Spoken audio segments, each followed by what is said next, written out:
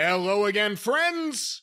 And you are our friends, and welcome back to another edition of Jim Cornette's Drive-Thru right here on its usual Monday for a debut of a new episode. I'm the great Brian Last, your host. I'm feeling all right, about 95%. And the man who will be answering your questions like he does each and every week, the star of the Drive-Thru. I don't know what percentage he's feeling right now, but Mr. Jim Cornette. Jim, how are you today? First of all, don't try to fucking suck up, Mr. 95 fucking percent. I got the other 5. I'm still about the other 5%. Secondly, I was going to make a pithy comment about something you just said, and I've forgotten it because I'm dizzy from a goddamn coughing fit. Thirdly, if they weren't our friends, we wouldn't have done the last 3 fucking shows, either one of us. The way we felt. And you went down after me and you're nipping up before me. I know you're 20 years younger than me. But mine was worse overall, although I wasn't going to Europe all the time like you were. You know, it's the granola. It's the caffeine. I have a good mixture of things to get me motivated. You know, one time we were doing local promos for Crockett. He got some TV up in upstate New York, and we weren't going to run Ithaca, but the promo was because the town was in Ithaca, and they'd give me the fucking generic promos, right? 3 minutes speaking generically about nothing because they knew I could do it, and B, you know, they like to see me fucking do all that extra work. Sometimes Shivani would he'd be standing there in a fucking suit jacket and a shirt and tie and baggy shorts and flip-flops because they only shot him from the waist up. And every once in a while, on those 3-minute long things where I'm just ranting and raving because I've got absolutely nothing to talk about, just filling the 3 minutes of the local promo time, he'd give me the Iggy in the ribs, and I'd take the microphone, and he'd walk off and sit down. And I'm just standing there in my set, and everybody's watching me. One time, they turned the goddamn there was a clock, an actual clock that you could see in front of you, a countdown clock. They would hit at 2 minutes, 59 seconds when we started. Jackie Crockett would hit it, and that way you could see where you were, and you knew to end on 0, right? One time, I'm doing 3 minutes generically about nothing, and I'm into it, and I don't want to stop and do it all over again now, and Shivani gives me the fucking Iggy, and I know he's going to hand me the microphone, so I take the fucking microphone, and I'm still talking, and Shivani's sitting there, and then I see everybody else is sitting there. Jackie Crockett has walked away from the camera. The camera's just locked down on a shot of me. He's sitting there, and he's pulled the plug on the clock. So I don't know. I said, finally, I talked for like 4 minutes because I didn't want to fucking do it again. And I finally said, what more do you want from me, you motherfuckers? Right? Just a rib to see how long I'd go. But anyway, as I was saying clearly and succinctly earlier, you went down after me. You've come up before me. I'm still fucking ill. I don't know what the fuck I caught. I'm clearing out the nose. The severe nosebleeds are clearing out my nasal congestion, and I've only got intermittent croupiness in my chest. But I've never been so weak, and I've slept. I usually sleep 6 hours a night now that I've gotten older. Right? I got to get up and piss, and it's over with. I'm up for the day, and I don't sleep as much as I used to, and I'm always got to be busy during the day because I've always got things to do, whether it's filling orders or doing things for Cornette's Collectibles or doing things for my other projects or just working on the house or my collections, whatever. I got to be doing something.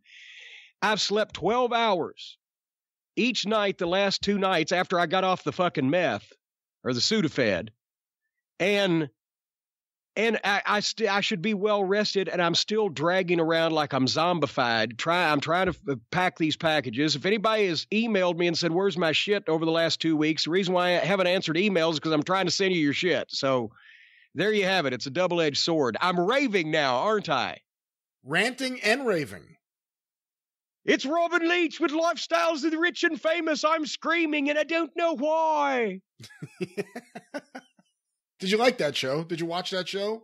I didn't. I thought that show was bullshit. That was early reality television. I've always hated. I like television. It's real, and hate reality television because there's nothing faker than reality TV. Well, hold on. It wasn't real. The only thing I can watch anymore is documentaries. I guess that's why I'm smarter than most people because I learn things. It wasn't real when they went to Ted DiBiase's winter residence?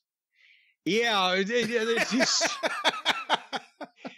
As opposed to his summer home in Shively. Yeah, only the Louisville area fans are going to get that one. But boy, it's a rip snorter if you know fucking Kentuckiana geography. You know, we got to start off the program on a sad note. One of the best workers, I've just been on the internet waiting for you because you've been ill and behind and just got our other show up. We do so many of these things. I was on the internet. One of the best workers of the television era of all television just died on February 8th, what was Saturday, right? Have you seen this? One of the best workers? No, I have no idea. One of the best workers of the television era. Robert Conrad, 84 years old. I did see that. When you said worker, I was thinking no of the television era. Who's he talking about? Ricky Starr? Who's left out there? No, Robert Conrad, even though he was not a professional wrestler, and I've mentioned this before, was one of the best workers of the television era. Physically, one of the best workers. And now that I'm reading a bunch of his bio, I know why. But one of my favorite shows when I was a kid, to the point I own the complete, set on DVD, The Wild Wild West. I was a kid when that show was on network television, 1965 to 1970. And it was one of my favorite shows because not only it was James Bond meets the Western, right? Because the Westerns were hot. Bonanza, Gunsmoke, the top 20 shows on television were Westerns. But this was a science fiction Western with two Secret Service men that worked for President Grant in their own private fucking, railroad car in the 1880s battling, Dr. Miguelito Loveless, Michael Dunn, the, midget star, who was one of the coolest heels ever. And they had all the gadgets, and he had the fucking Derringer that popped out of his sleeve, and he had the knife he could throw from his jacket collar pocket in the back of his head, and all the goddamn, gimmicks and the inventions that they came up with, and the heels. It was an incredible science fiction Western. Of course, they made a movie of it with Will Smith and fucked the whole thing up. The movie bombed, and it was garbage. Awful. But Robert Conrad, to me, was the man. I wanted a Jim West outfit. I never had a Jim West body, but boy, he looked badass with that short jacket and the form-fitting, shit and the fucking hat. It wasn't a cowboy hat like fucking Hoss Cartwright. It was a cool fucking Western hat. and the boots and everything with the fucking, weapons in them and the heel and all that stuff.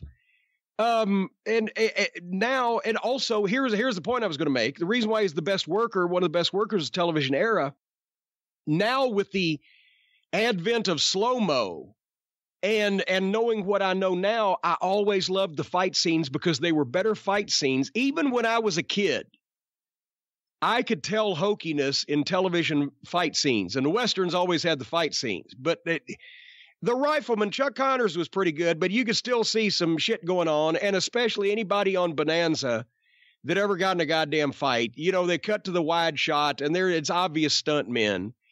And William Shatner likes to think he was a badass, but I see a bunch of Star Trek fights where, he's doing some of his shit, but not the big stuff. Robert Conrad was taking bumps off the goddamn second level of the fucking saloon. He was going through the railings. And when I was a kid, I said, this guy's a badass, right? I was watching people work before I even had ever seen wrestling and quantifying the quality of their performance in my head before I knew how they were doing it. But that's the thing is Robert Conrad now with the advent of all the slow-mo and I've got the DVDs and I can frame by frame, you can tell he's doing almost all of his shit. And probably he wanted to do all of it. But in some cases, the insurance on the television program, you're the star, motherfucker. You're not going to fall off a 30-foot cliff, right? I know that's the way television works. Too bad it's not the way wrestling works. But he was doing almost all of his own shit, and he was in great shape. Well, come to find out, he was a pro boxer. He had wait a minute, I'm going back up to his boxing record. Or maybe back down to his boxing record. Goddamn, wherever the fuck. Yes, football player in school. At 18, he was hired to drive milk wagons. So that was 60-something years ago. I remember when the milkman used to come to my house, but I digress. He looked nothing like me, though, for those of you who are going for that joke. And he was a pro boxer. I think I saw one article, he had a record of like 4-1-1 or whatever. And then when he moved to Hollywood, he was a stuntman. So he knew how to do all that shit. Plus, he was such a good looking guy. Plus, he was a good actor. So he was a total package. He was a great fucking worker. Looked like a star, worked like a star, acted like a star, and kept his fucking gimmick up. From Hawaii and I and Baba Black Sheep, the Black Sheep Squadron, right? TV show. He actually learned how to fly to play a fighter pilot. He was fucking dedicated. But anyway, I love this part of this story in the Washington Post because I'm thinking this is a guy that I idolized when I was a kid and didn't even know why, right? Throughout Hollywood, Mr. Conrad had a reputation as a tough customer and was sued more than a half dozen times as a result of fistfights. Playing himself in a 1999 episode of the TV series Just Shoot Me, he lampooned his threatening tough guy persona. Blah, blah, blah. He said, I'm only about 5'8" and only weigh 165 pounds as of this morning, so I'm not the world's meanest guy, he told an interviewer in 2008. If you treat me nicely, I'll treat you nicer. If you're rude to me, put your headgear on, here it comes. And his daughter said, Dad is a hard worker. If people drag their feet, he gets impatient. He starts ranting and raving. It takes a while to patiently take him aside and show him why things might not be going well. These were my heroes when I was there. There was real men on television back in those days, not these fucking sissies today. Do you remember when one of my favorite Robert Conrad stories, when he called up Larry King during the big UFC debate in like 95, 96, probably 96? It was Bob Meyerowitz, my old friend. Yes. And I think he had Ken Shamrock on his side, debating against John McCain, who was all about banning mixed martial arts. Oh, yeah, human cockfighting. No holds barred fighting. Wasn't even mixed martial arts yet. Yeah. And I think even Mark Ratner, who later went on to work for the UFC, but at that point was, I think, maybe the head of the Nevada State Athletic Commission, he was on John McCain's side. And they're going back and forth, and all of a sudden Larry King is like, we have Robert Conrad on the phone. And it's like, wow, what's going on? And he gets on, he's like, yeah, hi, John, worry about balancing the budget. Like, you don't have to worry about this. And Bob told me after the fact, like, he invited Robert Conrad to a UFC. I don't know if he ever went, but he invited him. He said, we really appreciate you calling up and defending us. But I thought that was really cool that in the middle of this whole thing, Robert Conrad calls in to yell at John McCain. Don't even yell at him, but just say, why are you wasting your time with this? Go. I remember the line, balance the budget. Yeah. That's great. Robert Conrad, by God. Now that's the kind of guy you would want to got into business. If they want to use celebrities in fucking wrestling business. That's, if the times were different and his prime was the celebrity era of wrestling, that's the kind of guy you might want to get in the fucking wrestling business. What'd you think when Shatner, were you there when were you on Raw when Shatner showed up? Yes. And Star Trek was my favorite show when I was a kid also. I'm way more Star Trek than Star Wars. But when I heard that Robert Conrad was going to monkey flip fucking Jerry Lawler. Well, Shatner, not Conrad. Or I'm sorry, William Shatner. Yes, I'm sorry. I apologize, Robert. When I heard William Shatner was going to monkey flip Jerry Lawler, I'm like, well, fuck. Now here's another fucking childhood hero of mine that I'm mad at. And then you find out that, everybody else on the set hated William Shatner and fucking George Takei said he was a prick and blah, blah, blah, and all that other stuff. And you can see that. And even though he mocks himself supposedly in his later years now, Shatner, but You ever hear that audio of him? Stern used to play it. I also had a tape of it before. I think even Howard was playing it. It was on a CD that was put out. Oh, you and Stern are on first name basis now. Huh? Well, we're both from the South Shore. So any weird Jewish kids from the South Shore of Long Island, we're on a first name basis. But it was called Celebrities at Their Worst. And one of the things was William Shatner recording audio, I think, for the Star Trek cartoon. And he kept saying, Mr. Spock, sabotage the system. Sabotage. And you hear the director go, can you say sabotage? He goes, no, I don't say sabotage. You say sabotage. I say sabotage. Just so difficult for no reason. Yeah. Anyway. Yeah, and I bet Robert Conrad could have kicked the shit out of William Shatner, too. And that would have been an interesting fight lately because Robert Conrad was 84. Shatner's what, 88? I bet Conrad could really fucking take him now. Would have said, watch the wig. Oh my God. That's another thing. If you go back and Shatner has more hair now than he did 60 years ago. It's just fucking embarrassing. And I look at a picture of Robert Conrad, and he's gray-headed, looks like from a few years ago, looks like Uncle Creepy. He's gray and straggly. He didn't give a fuck. He's like, fuck it, I'm a man. I don't wear wigs. Whatever happened to Ross Martin? Is Ross Martin gone? He was older than Jim West. Artemis Gordon. Yeah, I don't know. He has to be. Well, let's just fucking look it up. You just tell the people what this program is supposed to be about, and I'm going to look up and see what's happened to Artemis Gordon. This program is about answering your questions. Eventually, at some point, they're sent in a number of ways and sometimes a number of times to CornyDriveThru@gmail.com or on Twitter using the hashtag CornyDriveThru. We try to find the best ones each and every week and wait for everyone to complain about Charlie from Starkville, Mississippi, getting his questions on the air. Well, this is troubling. Uh-oh. Apparently, Ross Martin has been dead for 39 years. He died in 1981. He was only 61 years old at the time. Artemis Gordon didn't make it 12 years after fucking Wild Wild West went off the air, and he looked like he was only 45 through 50 when the show was on the air. Obviously, he was older than Jim West. He was the sidekick, but still, what the fuck? 61 years old. I'm 58. Fuck, I don't even want to do the show now. Well, we have to do the show. We've committed to at least this episode. Well, this is troubling. What the fuck did he die of? Does it say? Wait a minute. Hold on. Early life, career, Wild Wild West, huge fucking on the Wild Wild. Oh, and wait a minute. In 1968, do you remember when there was a time where Artemis was on assignment or whatever, and Jim got different partners? Apparently in 1968, Martin broke his leg and then suffered a near-fatal heart attack, forcing the Wild Wild West to replace him with other actors, including Charles Aidman, William Shallert, and Alan Hale Jr. for 9 episodes. He was nominated for an Emmy Award for Outstanding Lead Actor in a Drama Series for the 4th and final season of the Wild Wild West. The series was canceled in 1969 in the midst of a national controversy over violence on television. Apparently there were pussies then, too. But son of a bitch, yet death. Suffered a fatal heart attack after a game of tennis. What are your thoughts on some of the replacements from that era of television? Like when they replaced Bub with, was it Uncle Charlie?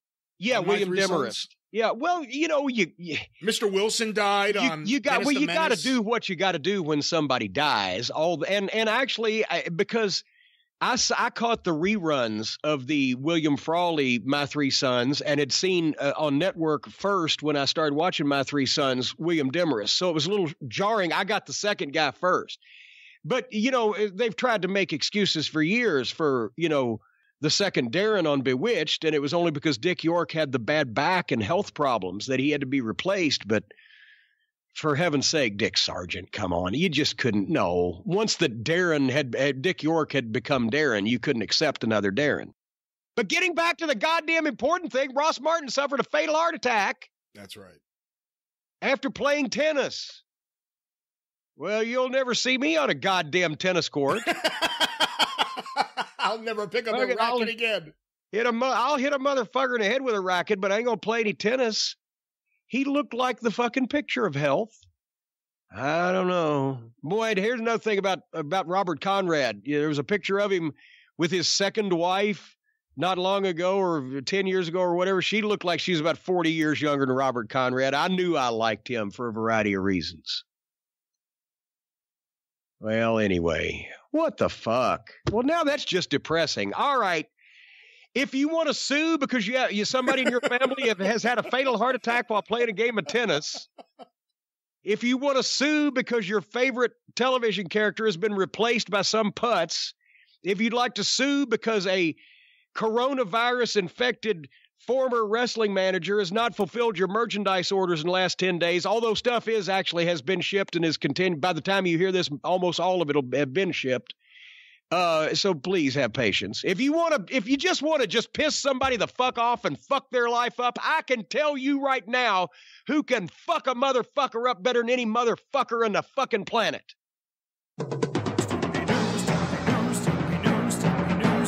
Call Stephen P. News.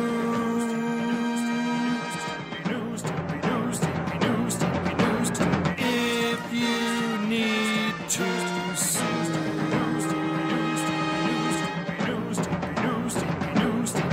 An outlaw mud show or two.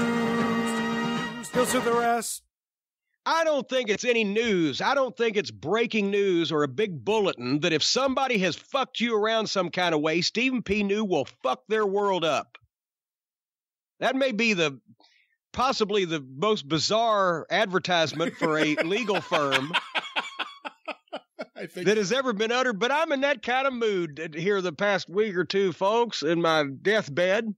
But in all honesty, we've talked about all the charity work he's done. We've talked about all the work he's done for opioid-addicted babies. We've talked about all the work he's done for people whose families have been harmed in some way by negligence and greed and avarice on behalf of the big corporations. But let's just cut to the fact of the matter. If somebody has done something bad to you and they have broken the law while they have done it, he will fuck them up. And I can testify to that personally. He's undefeated. He's 0 for life as far as defeats in my fucking personal business, over outlaw mud shows or not. So we've had testimony from Cult of Cornette members that have retained him for their various cases. We've even had testimony from another attorney inside the Cult of Cornette who does not handle that type of cases, who refers those cases to Stephen. So he's got professional recommendations there. He's got integrity. He's one of us. He's a wrestling fan.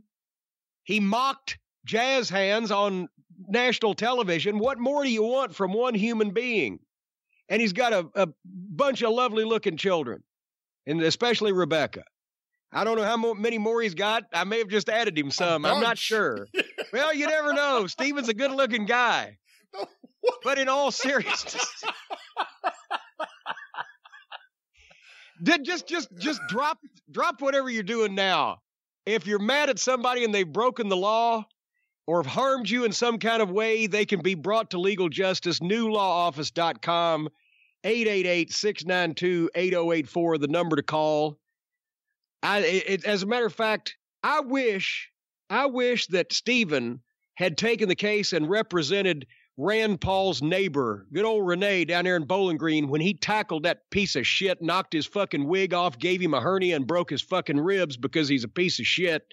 You heard about this, right? This is a couple years back now. I didn't know the wig got knocked off, but I heard about the rest of it. Well, you know it had to. If he hit him hard enough to break his ribs, gave him a hernia, you know the wig went south. And yeah, and of course Rand Paul sued him. If Stephen P. New had represented Renee, we'd be in a different world right now, because that fucking criminal Rand Paul would have been in fucking jail for something. So 888-692-8084, newlawoffice.com. If your neighbor is a Republican and you tackle him and break his ribs and give him a hernia, I bet you Stephen P. New can get you off. Well, just don't have any witnesses. We can talk about Stephen getting guys off later on. Well, let's get some questions here, Jim. Oh, would you get your mind out of the gutter? Oh, please, you just gave him 40 kids. I didn't give him 40 He's a kids. good-looking guy. He has a bunch of kids out there somewhere. Well, I didn't say 40. You didn't say 40. Ask questions, Brian. Okay, well, we've got a bunch of questions. Let's get some AEW ones out of the way here. Oh, God. All right. Yeah, get it out of the way. Ain't I sick enough? All right. These may be good questions, and not everything in AEW is bad, so you may actually not only have some insight, but enjoy the questions here. This first one was sent in the CornyDriveThru at gmail.com from Mike DeGeorge. How, when, and with who would you eventually book Chris Jericho to lose the AEW title? It's too early to do so now, but I would want to have a plan in place to build to it. And on this topic, we have had people ask, do you think it's too early to do a change if they did it from Jericho to Moxley. So what are your thoughts on Jericho, the AEW championship, and long-term booking for him as the champion? Well, yes, it's definitely too early for him to lose, and it needs to be Cody when it happens. And I can't imagine that their plan overall is not to see. Here's the thing: when you can't, I've started promotions from scratch, right? You can't just come in with your top guy and your next top guy already there, unless you keep them apart for some fucking reason for so long, which is why they did the thing they did. Everybody's going, well, what? Cody can never challenge for the title again. Yeah, Terry Funk had to retire in 1983 too. This whole thing has to be a way to keep Cody and Jericho apart for a year or whatever the long length of time is. And then Jericho finally does something so heinous, or something happens that the fan demand would be more for Cody getting his hands on him than honoring the stipulation. And that's when the match happens and Cody beats him for the title. No, you can't put it on anybody else now, Moxley or anybody else. It's ridiculous. Jericho's carrying the fucking program. And to establish it as a serious championship, he needs to have it for a while because, you know, Shitstain wasn't the one who started the trend, but he certainly exacerbated it of just switching belts back and forth where that meant nothing. He said they were just props. The only way you have a champion that's taken seriously that means anything is if he hangs on to it for a long period of time, which is why every major world champion in the history of professional wrestling up until the 90s had lengthy reigns. I'm not talking about regional champions where you ran every fucking week, right? You could play with that because that was a horse of a different color, but the man had to be the man for a couple years or 3 years or 4 years. Bruno, 8 years, whatever the fuck. Fez. So, yeah, you know, they gotta keep it busy. They got to keep Jericho busy and they got to keep Cody busy. And they definitely need to bring in some new talent before then for that to happen, because once Jericho's finished with Moxley, who else has he got that anybody would take seriously? Once that fucking Moxley's finished with Jericho, once Cody's finished with MJF, what do they do? Well, that's the problem. They need to hopefully think that some of these contracts are coming up, or whatever they've got in their back pocket, because nobody else would be taken seriously from a name standpoint or from a fucking from a standpoint of the way they've gotten over anybody that's new on television that hasn't been seen in other promotions on mainstream television in the United States. None of these guys know what the fuck. Can you even see anybody on the horizon? So they got to keep this thing going for a while, but they're going to need some new names. A couple questions coming out of this. One, what do you do if I don't know that he does or doesn't, but if Chris Jericho has any plans to do any concerts or do a mini tour at any point during his title reign, what do you do? Well, you don't hurt him because he's a heel. Suspending. See, here's the problem. You could suspend him. You know, guys, you get suspended and they'd go to Japan or whatever the fuck. But it's all out there. People would know he was touring. And anything that you do, and then he goes on tour with Fozzy, and people go, okay, they did that because he's going on tour with Fozzy. It's like a JYD being blinded, but yet being on a fucking game show on the other channel and he can see. It wouldn't have worked. You got to fucking stay home or be somewhere else. And now with the internet, there's no way to be anywhere else that anybody doesn't know about it. So all these things, and that's the worst thing about their audience. Their audience, the AEW audience, is on the internet more than anybody in life, right? I mean, we've seen that because most of them have no life. If they're watching these fucking YouTube shows and these fucking Being the Elites and just every goddamn minute thing these people put out, they know before anybody else what the fuck is bullshit or not. And they know where everybody is and they know what's going on. So it's almost impossible to do anything with these people because they know everything already. So they've painted themselves in a lot of corners. And then with Moxley and Jericho, which I think has been built up pretty nicely, what do you do? They're about to have their title match on the pay-per-view at the end of this month. Potentially you could draw it out and make it a multi-match program, but if Moxley's not going to win the title, how do you get him out of that without taking away all the progress that's been made in developing his character there? Well, you can take him off a branch the other way. If Jericho obviously wins the first match, but it's just a raw fuck. Moxley's cheated. And then they have a rematch, and you can play with the finish there. And then, if they get 3 out of it, then you have the same thing as, for example, when Bad Blood, Shawn Michaels and The Undertaker inside the Hell in a Cell for the WWF title. But Vince didn't want to switch it. So how does Undertaker lose and still not come back and get his ultimate revenge because you introduce Kane and send him off in another direction to where it's the Undertaker's choice not to continue to pursue Shawn Michaels and the WWF title because there's more pressing, pertinent business in his life, and that's a graceful exit, as we used to say. He's got a way out, was the term. Give him a way out.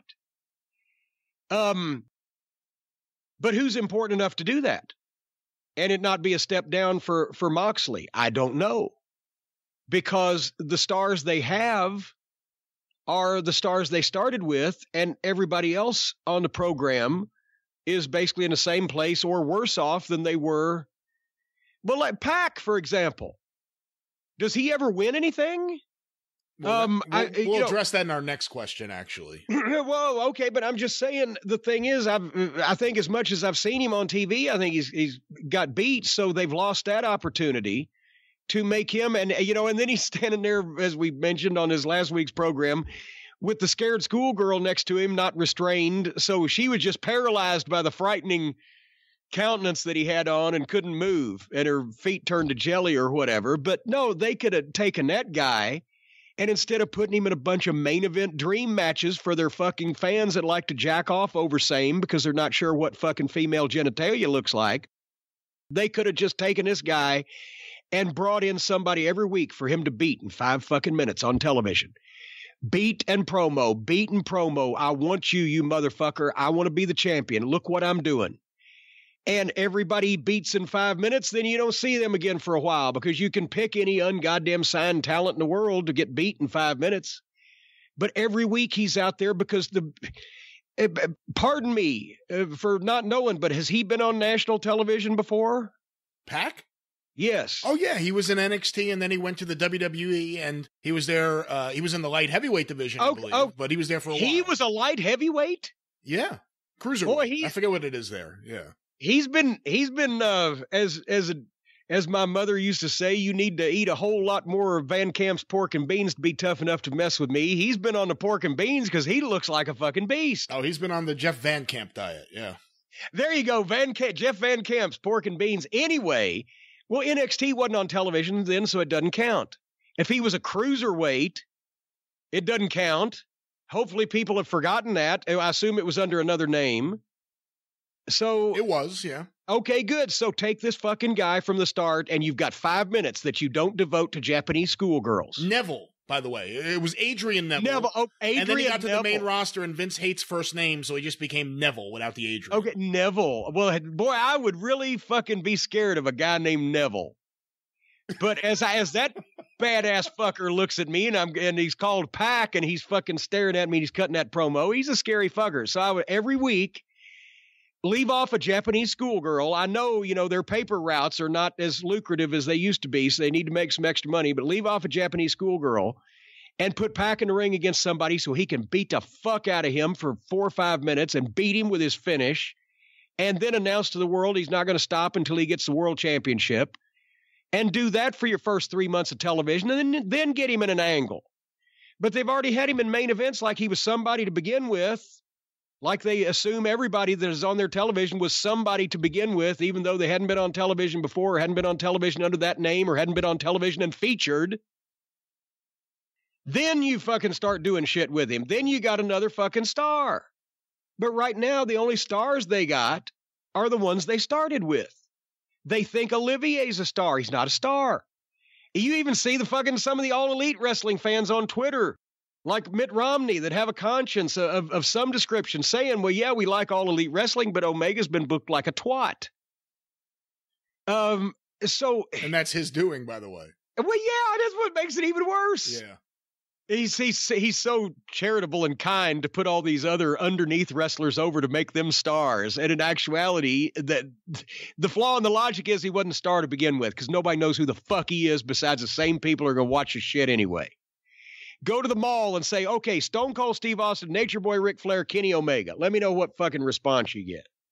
So anyway, yes, if they'd have started making stars, they'd be well off now. But what they're fucking, how many months are they into this? November, December, January. They're 4 months into this, and they're in the same place they were, except, you know, the guys that they thought were the best wrestlers in the world look worse than they have because they never win convincingly, decisively against anybody. So that's what I'd do. All right. Well, on a similar topic, our next question was sent into CornyDriveThru@gmail.com from Carlos in Jacksonville. Jim, what are your thoughts? Wait a minute. Is that just an alias for Charlie in Starkville? I don't think Charlie has any reason to use an alias, and we'll have a couple questions from him, I'm sure, later on, and it'll be under his real name. I'm sure we will. Yeah. What are your thoughts on AEW's statistics and rankings? And also, what are your thoughts on the statistics resetting for 2020? I guess for a new year would be. Yeah, for a new year. Well, that's one way to get them out of the fucking horrible position they painted themselves into. But Tony Khan's the statistics guy, and talking and even the description and of the show that's on my cable system, right? A new wrestling league that incorporates analytics and sporting statistics into the sport. Yes, I swear to God. I did not see that. That's not word for word, but you know, ask Travis Bickle. He's probably got Spectrum cable, but on the guide. It's a new league. It's either that. Sometimes they say a new league featuring Kenny Omega and the Young Bucks, whoopee, or a new league that introduces analytics and statistics to the sport. Like, this would be a new thing to have win and losses and shit, you know, because that's all they got to go on. But that's what they sold us. So I'm not knocking All Elite Wrestling when I say that you sold us a sports-based presentation. And that involves two guys that are supposed to hate each other, you know, obviously cooperating and shit to allow each other to hit the other one, like we talked about on the program yesterday. Or Tony Khan's a statistics and analytics guy, and this was his idea, and he thought it would work, and they humored him. And, you know, I mean, the smart ones, most of the guys, Jericho, Cody, the smart guys know that this is fucking ridiculous, but they gave the owner something. I gave Rick Rubin a mummy. Right? So they go, okay, well, we'll do this, Tony, because they figure we ain't going to die on this hill. But what it does is it points out the fact that nobody knows how to book a star, because I would bet you, I don't know if the records are accessible on the internet, but I would bet you that Jericho and Moxley and Cody are the only ones that are above 50-50, 500%, right?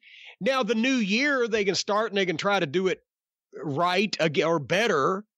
But if everybody has a record, then you are telling the people flat out statistically that most of your roster is a bunch of losers, because the only way to make stars is to have them undefeated or nearly undefeated, or undefeated but with a one gripe or one fluke or whatever.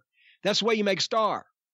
So that means that a lot of these guys are going to be losing more than they win, and it doesn't slap you in the face every time a guy comes out, if he looks good and he can perform, that he is less than 500% for his win-loss record. But if you show him that, it does kind of slap you in the face. So that's why Goldberg got over until they fucked with the record and people could figure it out, because he was winning more matches in a week than he could possibly have, right, in days in the week. But when he had a legitimate undefeated streak, the unbeaten streak always gets somebody over. And as you don't do it very often because of that. If you did, then it wouldn't get anybody over. But Goldberg got over, even though he could do 3 fucking moves and he looked like a beast. He was a horrible fucking wrestler because he was a rookie. But he looked like a beast and he could do 3 convincing moves, and that's what he did. And they smashed him over. Magnum TA in when he first came to Crockett. The first year and a half, every time he wrestled on television, what did he do? He won with the belly-to-belly suplex in under 90 seconds. And Magnum, we had just worked with him in Mid-South before he went to Crockett. And Dusty anointed him with the Barry Windham spot. Magnum was green, and he'd primarily been in tag team matches. But being able to go out there in singles matches on the house shows, the untelevised shows, every night and work with Arn Anderson and Tully Blanchard and Ric Flair and blah, blah, blah, he got good real quick. But when he first went to Mid-Atlantic Wrestling, you couldn't put him on television against just a job guy or against really anybody for 10 minutes without exposing him. And you didn't want that. So Dusty was smart. I'm sure Cody obviously knows this. Every time you saw him on TV until he got in the upper mix and he was ready to carry the ball, belly to belly, 90 seconds or less, undefeated. And that's the only thing people saw besides their house show matches. And then you could fucking give him some more time. So anyway, records matter when the guy is winning.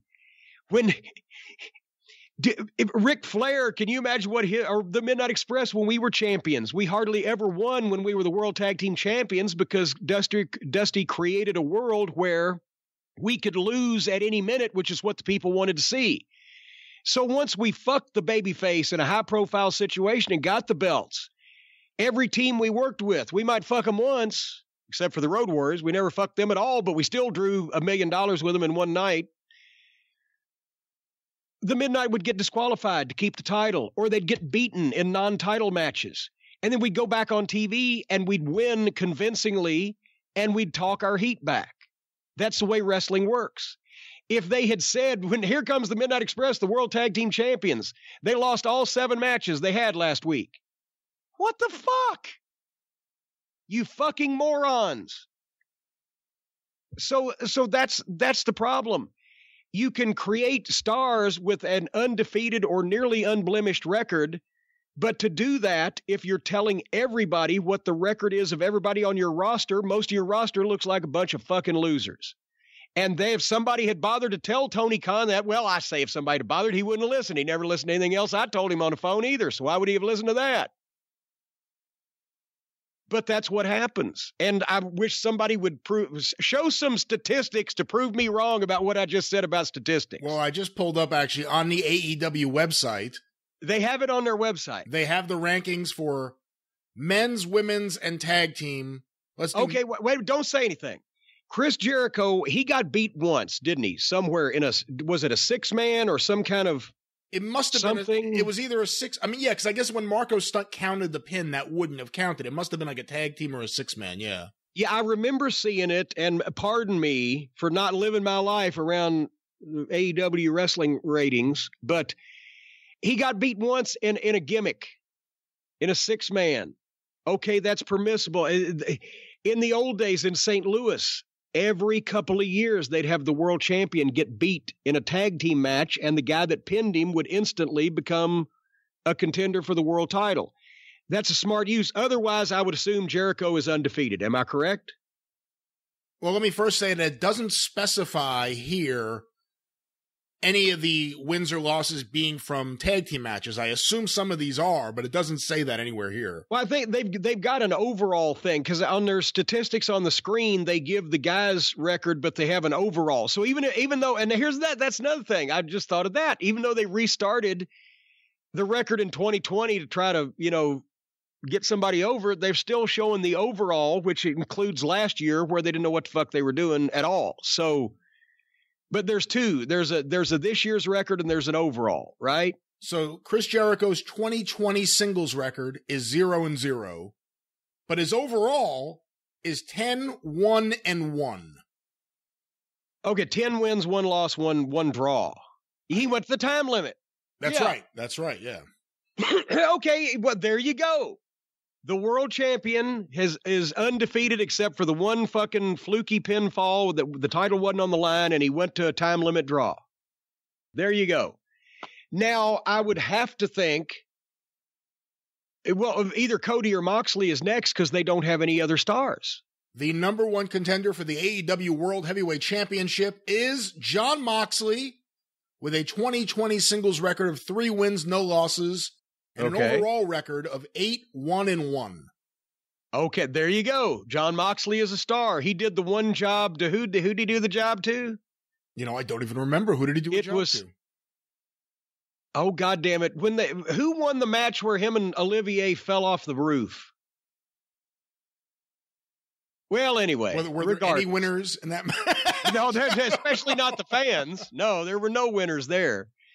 But 8-1-1. Jon Moxley's a star. Cody hasn't done that many jobs, but it's been a couple, right? What's Cody? Cody is actually the number 2 ranked contender.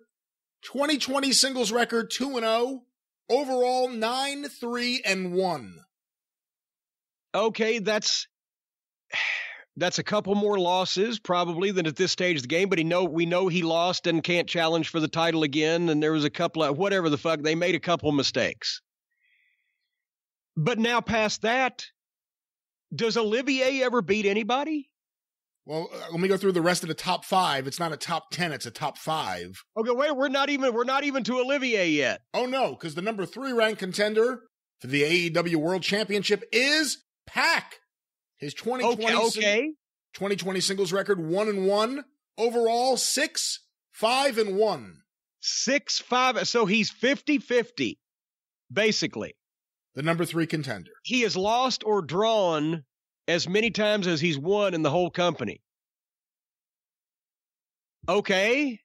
The number 4 ranked contender is Kenny Olivier, a 2020 singles record of 0-0, so no singles matches, and an overall record of 13-5. Well, there you go. And okay, past that, as far as a singles, who else?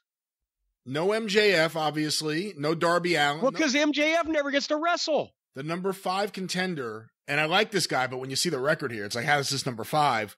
Sammy Guevara, his 2020 singles record 2-1. His overall record 6-7. So he's below 500. Well, there you go. And everybody else in contention for the singles championship, by inference, is worse than that. Any guesses on, I got to do this, the women's division? Oh, good Lord. Obviously, Riho is the champion. She is 2-0 in 2020 and an overall record of 10-2. Oh, my God. Oh, my God. The 98-pound schoolgirl is 10, and she's got a better record than anybody else besides Jericho on the other side. The number 1 ranked contender is Nyla Rose. 2020, that's right. That is the year. 2-1. What do you think her overall record is? I don't remember her winning on television. 6 wins, 4 losses. Okay, and now this includes their YouTube show and their pay-per-views. They don't run house shows. No, I think this would include any matches under the AEW banner. Yes. Yes. But I'd love to see this, and maybe some intrepid Cult of Cornette member can do this. I'd love to see the statistics for television, because YouTube don't make a fuck. Because anybody, they have a national television show on TNT. So the best foot forward ought to be there. If these people are winning on YouTube but losing on national television, then it doesn't matter. We should see statistics for just the TV show, but go ahead. So the number 2 ranked female competitor number one ranked to the champion, who couldn't throw the 98-pound champion through a fucking table last week, is barely above 500, 6-4. Okay, very good. With the same overall record, but a 1-1 2020 singles record, the number 2 ranked contender currently is Hikaru Shida. Oh, lovely. The number 3 contender, and whatever happened to her? She hasn't been on TV in a while. With a 0-1 singles record in 2020 and an overall 4-3 record is Chris Statlander. Well, she must have gone back to the planet Zambodia. The number 4 contender. I heard Ray Walston finally got his ship fixed. She went back to Mars. See, that's for the elderly folks in the group. Yes, the people who enjoyed the Robert Conrad 20-minute segment at the top of the show. Well, hey, I was making a point. The number 4 ranked contender with a 1-1 record in 2020 and overall 8-5. That's actually better than I thought it was going to be. Is Dr. Britt Baker, DMD. 8-5. Uh-huh. And the number 5 contender, I actually don't even remember seeing her in an actual match. I guess she had him. With a 2020 singles record of 1-0, and I don't know if she's still there even. Overall 3-1 is Awesome Kong. I think, didn't they just finish her up? That's what because she's going to do something else. But okay, so the girl they just finished up is undefeated this year and has a better record than anybody except the champion, but she just finished up. Okay, well, that makes sense. And then I don't even know if we're going to do the tag teams just because it doesn't actually give you... It gives you everyone's tag team record for 2020 as a unit, but it doesn't give you, like, for the overall, like, for Omega and the Hangman, who are the champions, they have different overall. Omega 13-5, Hangman Adam Page 9-7. Oh, wait a minute. Page, that's singles, tags, that's everything. But Page they're telling everybody here, Hangman Adam Page, another guy we could be pushing, and I just realized he wasn't in the top 5 on the singles. Sammy Guevara is, but Hangman Adam Page is 9-7. 9-7. Well, there you go. And he's a drunk, and he's unreliable. So, boy, there's a fucking star for you. And I like Adam Page. I wish that another company had been pushing him so he'd be a star by now. Hangman Adam Page is an unreliable drunk and has a record of 9-7. Boy, there's a way to make a fucking star. All right, what are these other tag team guys' individual records? Is this just the home for misfit toys where you put guys in a tag team because they never win? But I guess the point is it shows Omega and Hangman 3-0 in 2020 as a tag team, but it doesn't give overall as a team for the past. Like SCU, former champions. Frankie Kazarian, 13-4. Scorpio Sky, 14-5. 2020 tag team record, 1-1. It has nothing of what they did in 2019 as a tag team. I think you would need that stat. Well, I mean, it's all meaningless anyway, but as far as whether a guy is on the winning end or the losing end more is what I'm interested in, and just in terms of how they've been booked. What about the Young Bucks? The Young Bucks, 2020 tag team record, 1-1. Overall, Matt Jackson and Nick Jackson both have 11 wins. Matt Jackson, 6 losses. Nick Jackson, 7 losses. Remember, he had that singles match with Phoenix, I think. Yeah. And Felix kicked his ass. And then Santana and Ortiz, the number 3 ranked contenders. They have an 0-1 record in 2020, and they are both overall 7-4. Well, that's better actually than being 11-7 or whatever, to me. So, okay. The number 4 ranked contenders in the tag team division are the Dark Order. Evil Uno and Stu Grayson both have a 5-2 record. So you're telling me that the overall the best record percentage-wise, well, maybe SCU was around there somewhere, but the best record percentage-wise is the Job Order. They've only done 2 jobs. They've only done 2 jobs, yeah. Actually, I hadn't thought of that, yeah. And then closing out the top 5 tag team rankings, I guess I'm now seeing why it's not a top 10. The Best Friends with an overall, well, not an overall, but a 2020 tag team record of 1-1.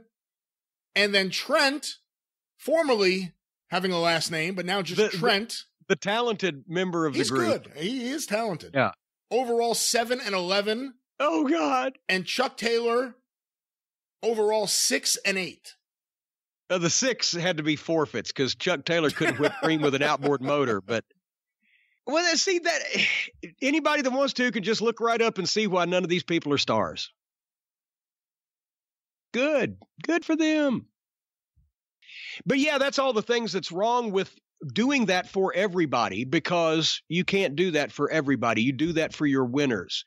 You talk about the champion being undefeated. You talk about the guy you're pushing being undefeated or on a win streak or whatever. You don't give everybody's record, because then most of your roster looks like a bunch of fucking dicks. And that's what most of their roster looks like whether they can work or not, because of the way they're presented, because they're assuming that everybody's over from the start, and only with the fucking obsessive-minded people that have been following these fucking pricks since the start are these people already over as far as goddamn a national audience. So sorry. Okay, well, our next question, Jim, sent in to CornyDriveThru at gmail.com, was sent by John in Walkertown, North Carolina. I can't speak. There's anger in my teeth. Why does Vince McMahon... So you've got angry teeth? I've got angry teeth today. Why does Vince McMahon enjoy changing the names of all of his wrestlers? Recently, Buddy Murphy had his first name dropped and is now known as Murphy. Oh, God. Bobby Roode was changed to Robert Roode. Chad Gable was changed to Shorty G, which is maybe the worst of them all. Yeah. I get the change for copyright reasons, but why change the name if WWE holds the copyright for the original? Well, Robert Roode was Robert Roode because he was more distinct, like Robert Roode, like when Terry Taylor switched heel in WCW and he became Terrence Taylor. It's just a more lofty, snooty type of fucking presentation. And Bobby Roode is an incredible talent. And I've always been a fan of his. Whatever they call him, as long as they push him, right? He's fucking insanely good. As a matter of fact, I always thought that he was the second coming of Arn Anderson. Always knows where he is in the ring, never makes a mistake, incredible body language. Even when he's confused because somebody's doing some crazy shit around him, you can't tell he's lost. He's incredible.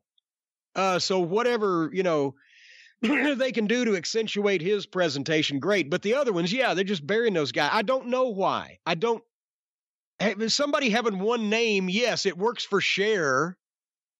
It works for Liberace, whatever the fuck. It doesn't work for Murphy. And Shorty G is just, I guess he pissed somebody off and they just wrote him off. And as I recall, he's a pretty good young talent. Very good. Yeah. But nobody, it's like the Republicans. Boy, Trump and Vince are so similar. It's like the Republicans just lying straight out of their ass like they do every time they go out in public and expecting people not to see it and to say, what the fuck? They just, oh, this will be better. And they know it's not going to be better. They know they're assing off with some guy or they're fucking with some guy. Shorty G is not better than Chad Gable. They know that, and they know everybody's going to laugh at him. That's what they're going for whatever fucking reason, because maybe he's too good of an athlete, but he's not entertaining enough, so the writers don't like him, or whatever the fuck. But, and somebody, I don't even know that Vince knows about these things anymore, because used to he would have, but now he's so far above everything. I think they just do it because some fucking twerp that's never been in a goddamn men's locker room before has become a wrestling writer and decides that it might be funny. Which is why they all ought to be fucking run through a razor blade factory and then dipped in a goddamn gallon of alcohol. But that's just my opinion about the wrestling writers. Okay, well, we're talking about Vince here and his propensity for...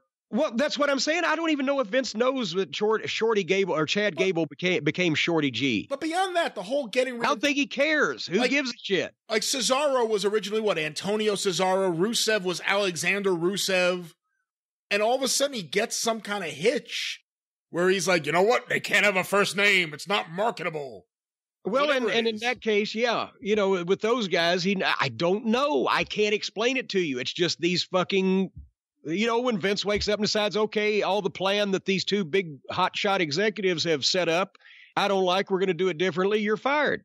And he just does that sometimes. You should have seen me look at him like he had a steaming turd hanging out of his mouth when I was there the first time he said, don't call it a hospital, call it a medical facility. He said, it sounds fake if say hospital. It's like old wrestling stuff. I said, Vince... Have you ever heard anybody say, oh, my God, I'm hurt. Take me to the medical facility. And he just looked at me like I was an idiot because I was telling the truth. Medical facility, pal. It's not insulting their intelligence by saying they're being hospitalized. What the okay, it's insulting their intelligence by making up a medical facility to take them to for their phony injury. Yeah, fuck. Can you tell why I couldn't wait to get the fuck out of there? a pretty good understanding. Let's get out of this question.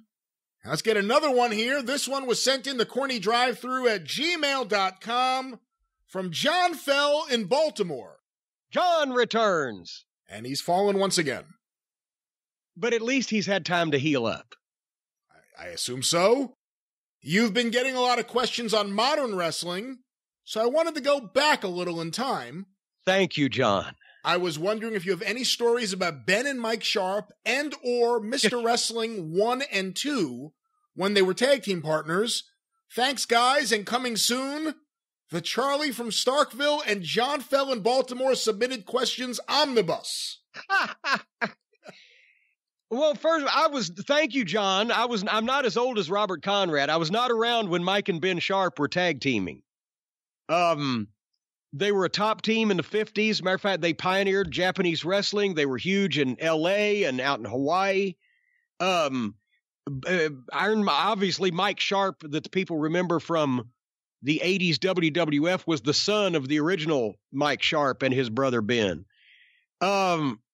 You know, they were huge. They were like 6'6" when nobody was 6'6" back in those days, and 250 or 60 or 70 pounds. So they were like fucking giants. That's what got them over so good in Japan. Here's these fucking evil American giants, the same people that bombed us 10 years ago, and Ricky Dozan's going to kick the shit out of them. That's what started pro wrestling in Japan.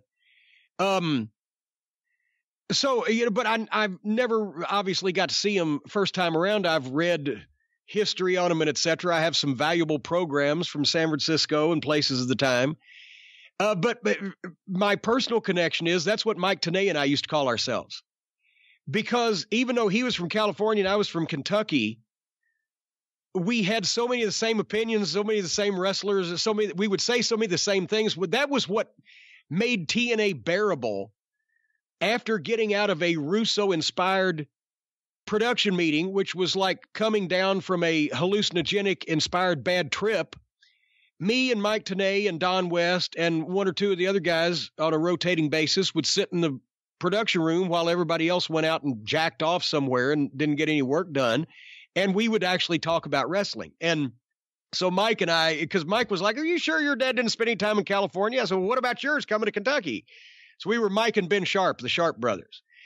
But as far as Mr. Wrestling 1 and 2, not only did we work with 2 in the closing days of his career in Mid-South when he was, you know, partners with Magnum TA, but obviously Wrestling 1 and 2 in the late 60s, early 70s were 2 of the top baby faces in the business. And the reason why that actually, Tim Woods came to one of our Smoky Mountain shows we did in Charlotte, the Carolina Memories event, and got a plaque and an award and everything. He was an NCAA champion and then became the masked scientific. He was the American El Santo in the white mask and the white tights and, you know, the technical wrestler. But because he was just a normal looking guy, they juiced him up a little bit with the mask and everything. And then once he got over, then in some territories, he'd take the mask off. That's why sometimes he was billed as Mr. Wrestling Tim Woods. If he came up the ranks and got an NWA World Heavyweight title shot, but a masked man couldn't hold the title because you had to reveal your identity to be champion, then he'd say, I'm going to take the mask off in the ring before my title match in the Omni, and that would fucking sell tickets. We'd go, oh, shit, he's going to take it off. And the only reason that it was Jerry Jarrett that created Wrestling 2, because they couldn't, when he took the book, you know, Jim Barnett gave him the book in Georgia. He said he couldn't get Mr. Wrestling 1, Tim Woods, to come back. He was either in Florida or the Carolinas or wherever he was. So he said, we'll create another Mr. Wrestling. And 2 ended up in Georgia pretty much getting over better than Tim Woods had, because he had so much fire on his promos and his body language when he was younger and that fucking $1 million knee lift. So then they put them together as a super team.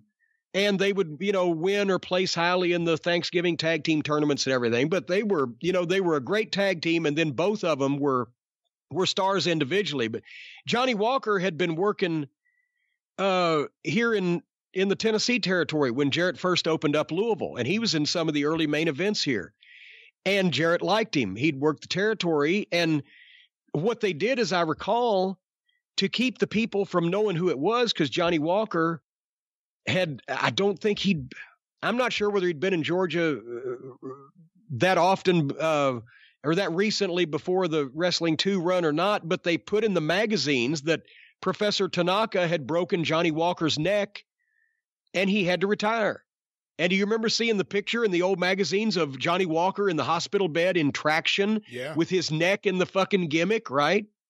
So, okay, Johnny Walker is retired. He's no longer a professional wrestler. He's been injured and his career is over.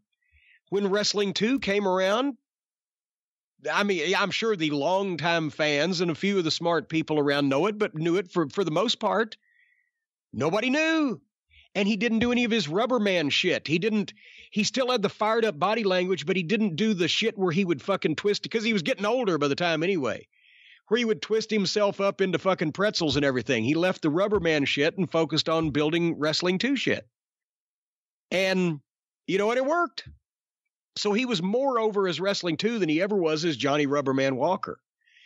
But yeah, that more contemporarily, and he's one of the guys that I learned to fucking how to whip somebody from, because they put me in the whipping stipulation where Magnum and 2 lost, and they each had to take 5 lashes from me in the Midnight Express, right? And goddamn, I'd never whipped anybody before, and they didn't tell me anything, so I didn't double the fucking belt up. And I whipped him across the back, and it wrapped around and caught him up under the chin. And he looked around and he said, "After number 5, you better get the fuck out of this ring." And I did. If you go back and watch any of the tapes from that series, every time I swung the last fucking lash, I was already letting go of that fucking belt and headed toward the fucking ropes. So by the time he took it, I was gone, because he would have fucking ripped me in half that night. And I just made sure that he never got a chance to fucking give me a receipt. Has anyone other than Jerry Jarrett confirmed the story that he created Mr. Wrestling 2? You know, I don't know, but he always told it. I know he's told it, but I believe Bill Watts was actually booking already in Georgia when Mr. Wrestling 2 showed up. Do you think? I'm looking at results right here, because that's what I had thought, and I looked it up here. So the Georgia War, breaks down the end of November. Jerry comes in for the first few shows. That's when Eddie Graham comes up. Well, now, Jerry Jarrett didn't take the book when it first happened. He was just part of the crew from Tennessee that brought guys down, Bearcat Brown and Jerry Lawler and Don Green. That's right. And et cetera, because they were filling out the cards. He took over as booker at the end of 73 once Jim Barnett purchased the company. Right. Bill Watts took over as the booker in early 73. I'm not going to go into all the inner dynamics there, but Bill Watts was put there. Eddie Graham had an interest. A lot of people had an interest. Bill Watts was made the booker. The first show I have for Mr. Wrestling 2 showing up, let's see, would be, I have Mr. Wrestling 2 in January of 73. The end of January 73. So I don't know for sure, but Jerry Jarrett wasn't booking in the beginning of 1973 or throughout 1973 until the end of the year. And then you could tell when he took over as the book, because all of a sudden the Garvins are in there, Jerry Lawler's in there. Yeah. But this is Bill Watts booking here, with Leo Garibaldi as his booking assistant. Well, not by his choice. Yeah, then maybe because you needed a stooge somewhere. Maybe then he is remembering fondly that he pushed Wrestling 2 like he started him, but he was already there and he just pushed him to the moon, because we know he pushed him to the moon. Yes. Very interesting. Very interesting. But he liked Johnny Walker anyway because he had worked here. We know that much. Yes. Can't deny that. Yes. All right. Well, our next question, Jim, was sent in via email to CornyDriveThru@gmail.com from Matthew in New York City. Hey there. Every time. Hi, big boy. Anything that begins either a song or a letter with "hey there," you laugh every time. Hey there. Famous young actor Timothy Chalamet. Famous young actor Timothy Chalamet from Call Me By Your Name and Interstellar and Little Women, etc. What the fuck? Once ran into Jim at a burger joint in Manhattan about 10 years or so ago. I think Mr. Cornette was in Ring of Honor at the time. He probably would have been. Well, I was about to say, yeah, that would have been, because the only place that we ever ate when I went to New York for Ring of Honor was that burger, BRGR place, because it was the only place you could actually get normal food, and it looked like it was clean, and it wasn't $100. Timothy Chalamet was not famous at the time, a young high school wrestling fan, and found Jim was in Manhattan at the burger joint via a tweet. Does Jim recall this meeting at all? And does Jim even know who Timothy Chalamet, famous actor, is? What was the burger joint, and was it any good? And what's the best post-wrestling card restaurant meal Jim ever had in Manhattan? What was the card and what was the meal? What the fuck? All right. Well, first of all, no, damn it. I didn't know who this guy was because he wasn't anybody yet. I don't know who he is now because I haven't seen those movies, but if he's a fan, I appreciate him. And yes, I remember meeting fans in a variety of places in New York. So I can't remember that specific time. Like I said, it probably was. And Stace was tweeting at that time because I think she just got her fucking smartphone or whatever. So every time we would go somewhere, she'd tweet a picture of it. You remember I said we went, because you and we went to the fucking place with the sliders out there in the Village or wherever. That's basically, because I hate the New York pizza. I hate fucking all those street corner fucking places that look like they're it's just the filth in New York. What do you mean you hate New York pizza? What the fuck? The places that just these little storefront fucking places that looks like they haven't been cleaned in fucking 3 years and ought to be on the fucking kitchen nightmares. And New York pizza, if you go in a goddamn nice restaurant, yes, you're going to get good food, but most of these New York pizza fucking stands, to me, they're goddamn handing you a fucking roofing shingle. I'd much rather have Emo's Pizza in St. Louis with that Provel cheese. Oh my God. Or the Rock-A-Bar in Evansville, or a Bear Nose here in Louisville, or Evansville. Mighty Meaty Wick. Huh? I don't want New York City pizza. I want pizza from Evansville. Get out of here. It's not New York style pizza. It's actually St. Louis style pizza. Emo's Pizza is my favorite pizza. Every time I get anywhere near St. Louis, I make sure my hotel is near an Emo's. But anyway, most of the food is either overpriced or come in New York downtown comes from a place where you worry about fucking sanitation. Now, the place we went for the sliders, that was fucking great, right? You took us over there.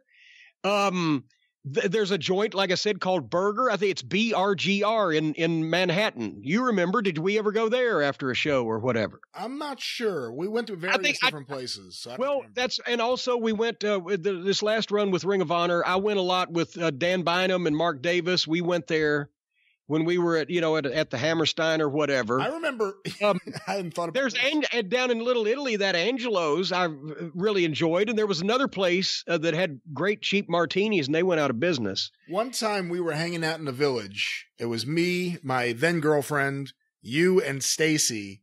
And we were having a good time. I may have had a few cocktails. And all of a sudden, I think Stacy went next door to get a tattoo.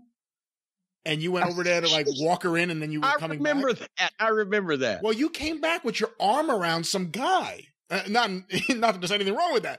But you go, Brian, this guy remembers your dad. You got to meet him. And I didn't know what you were talking about. You go, whatever, Joe, I want you to meet Brian Briscoe. Yes, I'd convinced him that you were the son of Jack Briscoe, former world heavyweight champion. So there is some guy out there who was as drunk as I was, who has pictures in the middle of me and you. He wanted pictures of us. And he thought I was a Briscoe. You signed an autograph for him. I did sign an autograph. I regretted it, but you kind of forced me to. I said, come on now. You know he's a good fan. I know you don't like to sign autographs. You don't want to make a big deal out of who you are. I feel bad about it because this guy's going to go home thinking he has an autograph. So I'm like, I can't do this. And you just guilted me into doing something that was completely wrong. Like signing an autograph saying I'm a Briscoe. But anyway, hey, one time, me and Bobby Eaton and Stan Lane are in the car, and we're on the way to a show somewhere, and we stop at the Wendy's drive-thru. Of course and I'm driving, right? So I do the order, and I'm paying, and they see who we are. Oh, please, can we have your autograph? And I mean, still to this day, if you go to the Carolinas, if we go to the drive-thru, somebody's going to recognize it. It's bizarre. It's like we, we never age or whatever. But anyway, just in that period of the part of the country. But anyway, can we have an autograph? Okay, give us a piece of paper. So they hand the notepad out. I sign my autograph. I hand it to Stan. He signs his, hands it back to Bobby. Bobby writes on a pad. And as I'm handing it back in, Bobby has written, "Help me, call police."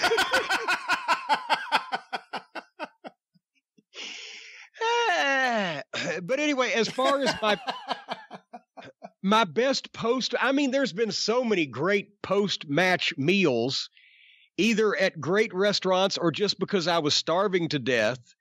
That time we went all the way out to Phoenix for the Ring of Honor WrestleMania weekend when WrestleMania was in Phoenix.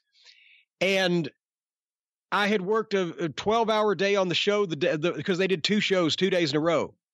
12-hour day. And by the time that we got out of there, it was midnight, and we're staying at a nice little place in a nice little, ritzy neighborhood out there, but there was nothing to eat. After midnight, I think we just had some kind of drive-through shit. And then went and did the afternoon show on Sunday, and I hadn't had a chance to eat anything else. So in like a 36-hour period, I'd had like a fucking fast food burger.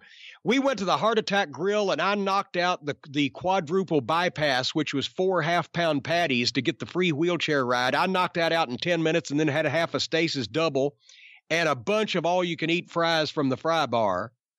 That was, almost every meal I have after a long, trying show is great. I used to go to the Philly Diner after those HDNet TV tapings for Ring of Honor in that shithole fucking ECW arena, but you wouldn't eat anything that came within 10 miles of that place. So I'd go back out of the airport and change my clothes in my room and go to the Philly Diner down there. It's open 24 hours, and I would have 2 dinners and a breakfast at the same time, which of course was obviously very healthy, but because I hadn't had time to eat in the previous fucking 24 hours. So I'd eat all my meals at one time. That's why I need to stay away from fucking wrestling business. I'm too old for that shit. That's what I do. I don't have time to eat. I'm not going to eat breakfast early in the morning, some fucking bullshit from a goddamn Hampton Inn, at fake eggs. And then you're at a fucking building all day. That's what MLW, they were bringing in pizza for the catering. Oh, that's all I need to do before I go out and scream for 4 hours under hot lights is eat some good acidic pizza. Was it good pizza at least? It would have been good pizza if I didn't have to go out and, actually be physically active. I don't know how the guys weren't puking in the goddamn ring. So I wouldn't eat, and I'd eat, at fucking midnight somewhere, go to goddamn Denny's or Waffle House, order everything on a fucking menu, and then go another 24 hours without eating any food. Similar to the Bobby Eaton, Stan Lane, Wendy story you told before, I remember Austin Idol, the Universal Heartthrob, telling me a story that when he was in the WWF in '73 as Iron Mike McCord, him and his wife would drive, and sometimes George Steele would drive with them. And they said George Steele, when anyone would pull up next to them, he would just get in the window and make the face. Yeah. Every now and then mouth, "Help me." But, like he was really believable as that character. People were just like, what the hell's going on in that car? Good times. All right, well, let's get another question here, Jim. But now we get to play video games. We can have all kinds of fun.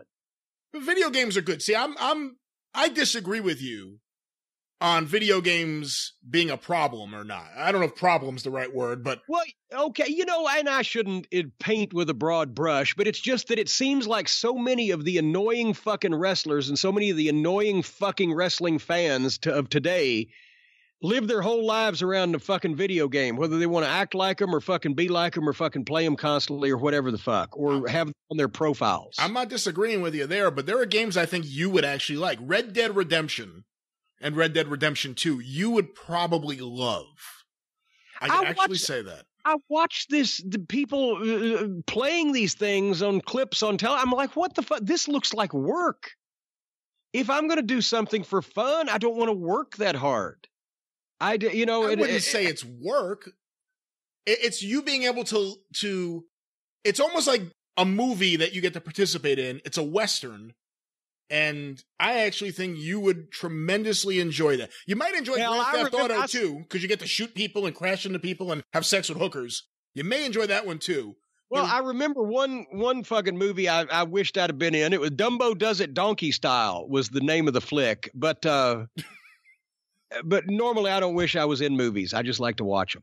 Okay, well, our next question here, well, what an episode this is, was sent in to CornyDriveThru@gmail.com from Brad Stutz. Stutsy. You know this man. Brad Stutz from North Carolina. Okay, I didn't know if you were just applying a nickname to him. No, he's the illegitimate son of Billy McGuire. Oh, okay, interesting. Yeah, looks just like him.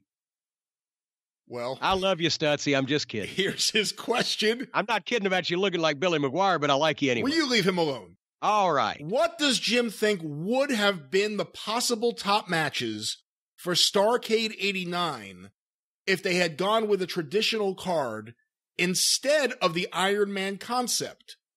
Does Flair work with Muta? Possibly Flair versus Luger? Or in that scenario, do you just say Flair versus Funk I Quit for Starrcade? Well, I wish I could tell you, because in a normal environment, I was on the booking committee and we would have thought of matches like that, except that, as I said a while back, as I remember being told by Jim Herd, this is what we're going to do. You know, the round robin tournament, which killed Starrcade and killed almost everybody in it. And Muta got beat 3 times in one night. Which is pretty much when he started thinking about heading back home. Of course, Gary Hart was telling him, don't let him turn you babyface, brother, because Gary didn't want to lose his guy. But yeah, Muta was like, fuck this. I can see where this is going. You know, if we had been booking a Starrcade card, I don't know if I would have pitched for Flair against Muta there, because I wanted to see the match. But at the same time, Flair was a babyface, but Muta really Muta was cool and didn't have a lot of fucking heat. I would have liked to have put more steam behind Muta and Flair as an issue, as an individual single issue before we pulled the trigger on it than what was there at that time. But I would have loved to have seen that match, just not at Starrcade 89 in a round robin tournament.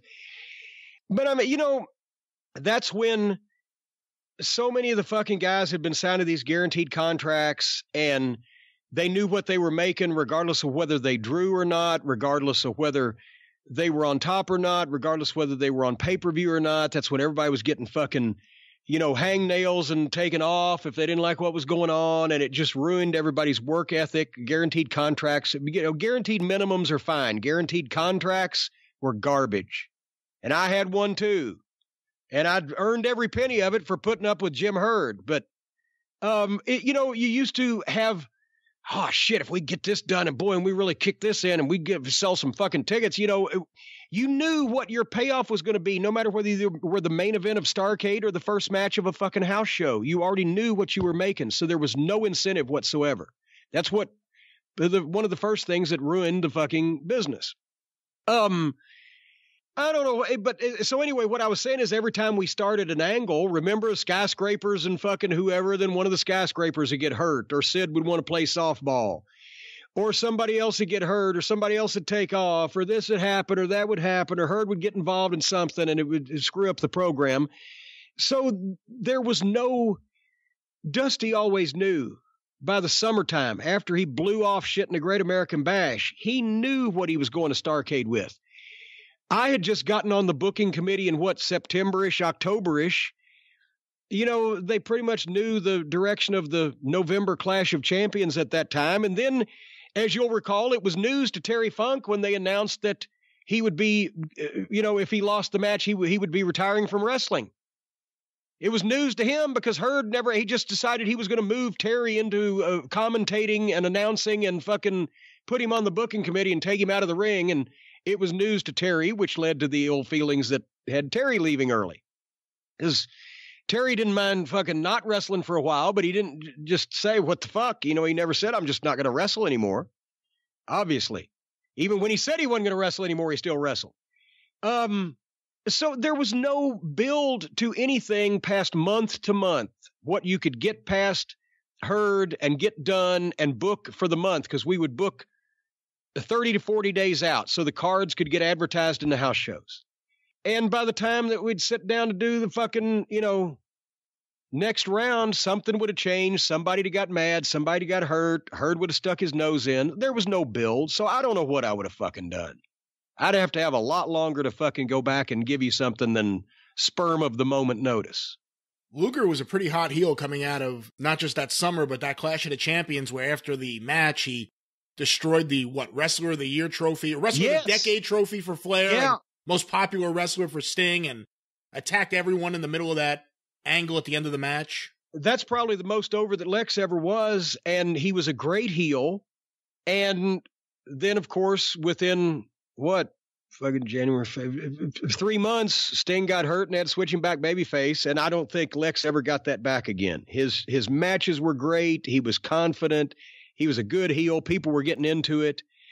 And then, but the start of 1990 started the downhill slide when Flair quit as Booker, switched Luger, Sting was hurt, we were marginalized.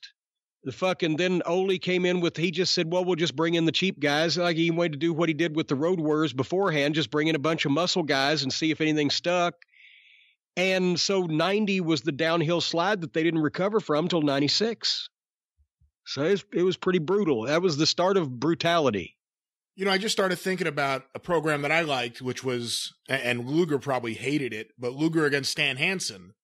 But I had never asked you, what did you think of the Steiner Brothers Nasty Boys program? Well, it was great because they were slobber knockers, as they say. And, you definitely could tell they weren't classic smooth matches, but the Nasty Boys they were still okay then. They hadn't become parodies, and they were still working pretty hard. And, they hadn't got into the whole fucking, just we're Hogan's sidekick thing, because the mid-90s Nasty Boys was not the same as the early 90s Nasty Boys.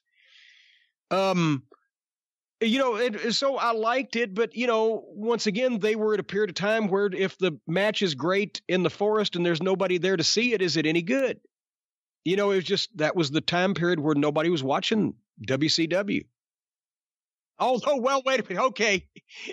That was the dark days where nobody was watching WCW, and the ratings on Saturday night were 3 to 4 times what AEW's is, but I digress. That match is my favorite Frankensteiner of all time. I think it's Jerry Sags gets hit with it. Yeah. And he jumps, I want to say perfectly, but it's almost not perfectly because he perfectly lands right on his head. It's just brutal. He tried to go with it like you would, not knowing that when Scott Frankensteinered you back in those days, you were going with it whether you tried to or not, and so it was a little too much go. But they had some slobber knockers there. But I ask Austin Idol sometime about working a program with Stan Hansen. Oh, I've talked about that. Yeah. The summer of '83, it was so fucking funny because Lawler's booking, and Memphis did not do, I don't think they did less than 7,000 people on a Monday night from the end of May until the first part of September. But Lawler had 40 guys in the territory. And, sometimes the opening match was a 10-man tag. And that's why, at the end of the year, Jared had to take it back over and send guys to Mid-South and yank a knot in his tail for a second, because Jerry couldn't say no to anybody, and he loved to have big cards. And to be fair, they were running 2 towns a night in the territory during the summer of '83, almost everywhere except Memphis. You wouldn't split Memphis up. Actually, sometimes they did, and I was in fucking Water Valley, Mississippi. But anyway, Lawler brings in Jesse Ventura and Stan Hansen to just work Mondays and Tuesdays, Memphis and Louisville, the 2 biggest towns, and then they'd go to Lexington once a month for Rupp Arena on Thursdays. And so they'd go through Evansville that week. But Lawler's the one that got to work with Jesse Ventura because Jesse Ventura's work was rotten. I mean, everybody, I'm pretty sure, knows this. He was a great promo and he looked like $1 million, but he was a rotten worker, but he was easy. And I think that's actually, if the situation had been reversed and Lawler worked with Hansen and the other top babyface, Austin Idol, worked with Jesse Ventura, the houses would have been even bigger because Lawler and Hansen could have drawn some money because the people in Memphis just looked at Jesse Ventura and it's like, this is no. And they were still doing that because it was a package show. So they were still doing big business, but Jesse Ventura's work was not up to Memphis standards. But anyway, Lawler works the whole program with Ventura. And there's the other top babyface, Austin Idol, and he was so hot. He was right on the heels of a Lawler and Dundee, handsome Jimmy Valiant fucking level babyface at that time. And he is getting the snot beat out of him by Stan Hansen every fucking Monday night and coming back with these welts and fist marks on his chest and fucking that worried look on his face that he gets like, fuck. And I think that's why he finally left early that year. But it was firing. You know, well, go ahead. Well, you probably know better because you've done his shows. Well, funny enough, when we had the old Austin Idol Live podcast, we had Stan Hansen on. And they were talking about that program. And Idol would be like, oh, you know, Stan, oh, you were stiff. You were rough in the ring. And Stan's like, yeah. And then you got me fired. He's like, oh, I didn't get you fired. He goes, yeah, you did. You know, like he just, it was really funny hearing them talk about that feud. I just found it funny that Lawler never worked with Hansen and he was the booker. But yeah, and that's the time they brought Handsome Jimmy back into the 6-man and sold out. They'd been doing big business anyway, and I think the program was Lawler and Idol against the Assassins, Roger Smith and Donnie Bass. And it was Ken Patera they put on the other side, not Jesse Ventura. Ken Patera was on the side of the Assassins. And they announced that because Handsome Jimmy had been in the Carolinas for like a year and a half, as Handsome would say.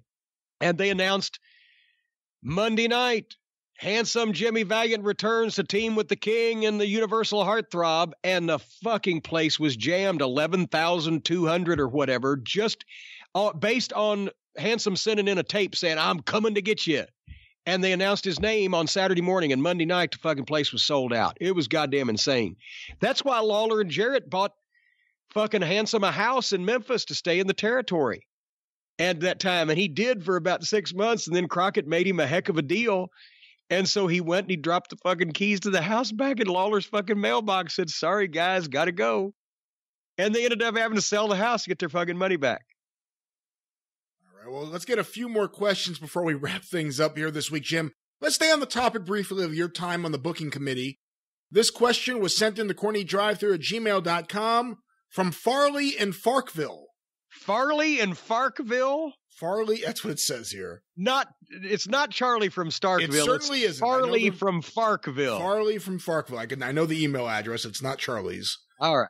Whose idea was it to name woman? And what was their thought process?